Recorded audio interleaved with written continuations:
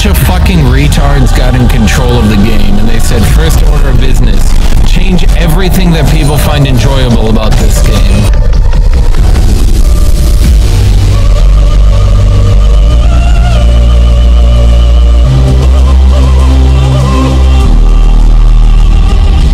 People enjoy not being shielded on nonstop. Let's just give everyone 10 shields.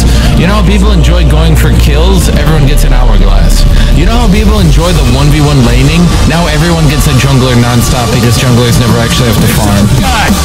Surprise! That was their game plan. Galileo Observatory. You are an annoying shit.